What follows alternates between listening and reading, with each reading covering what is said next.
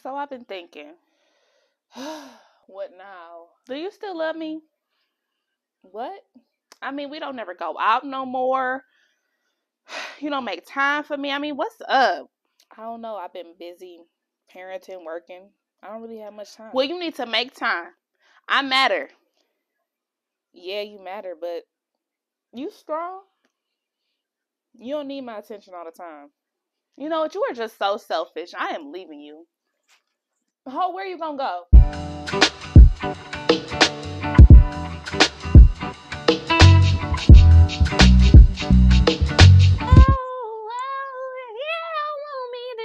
Talk to me. Go ahead and free yourself. If you don't want me, then don't talk to me. I'll be alright. Go ahead and sound yeah. I had to tell you there, I had to tell you there, cause I'm tired.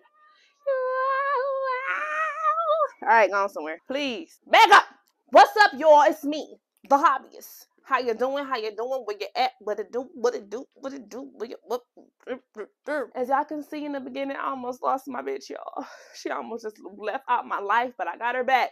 I got her back because I had to put her first, you know? Like Jaheim said, if she started bringing up some, and the fights keep getting worse, you better put that woman first. Let me tell you how I got her back. What I had to do, I had to start making her a priority. And that girl is me. It was me, y'all. I don't know if y'all could tell. That was me. 2 times. That was me. Let me put y'all up on game on how to put you first. Let me teach you how to prioritize yourself. So often we can get lost in our roles in the world. Role of parent, worker, dishwasher, cook, cleaning person. People call it a maid, caregiver.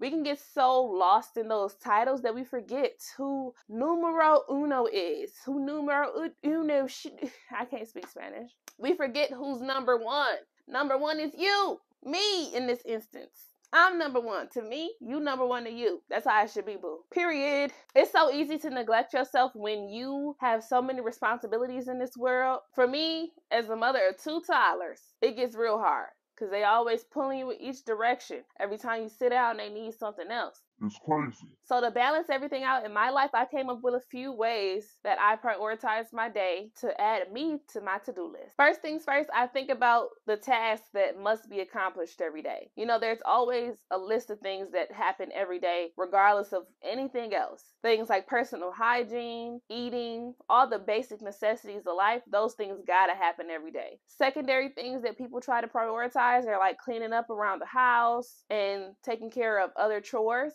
Those types of things I set a schedule for. There aren't things that need to be done every single day in order for me to survive and to live a happy life. Every other day, once a week, are appropriate for things like doing laundry, sweeping the floor, things of that nature. When I'm really feeling overwhelmed, those things get put to the side to make sure that I'm able to accomplish all the things that need to be done. After I differentiate between those things, I like to think about the non-responsible things that I do that can be eliminated. Things like strolling on social media or watching TV for countless hours. I cut stuff like that out when I feel like I'm losing myself. I always try to put my needs above temporary entertainment because in the long run, building myself up is more important than watching a few people be goofy. Those are all temporary things, the last seconds in my brain. But putting myself first and making steps towards being a more fulfilled person, that is priceless. I also give myself permission to relax. I'm a very anxious, overactive,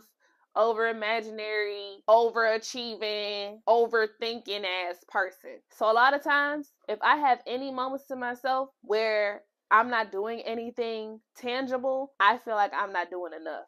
So I have to grow into the fact that it is okay and absolutely appropriate to relax from time to time. It's so important to decompress. That's why getting a hobby is so important.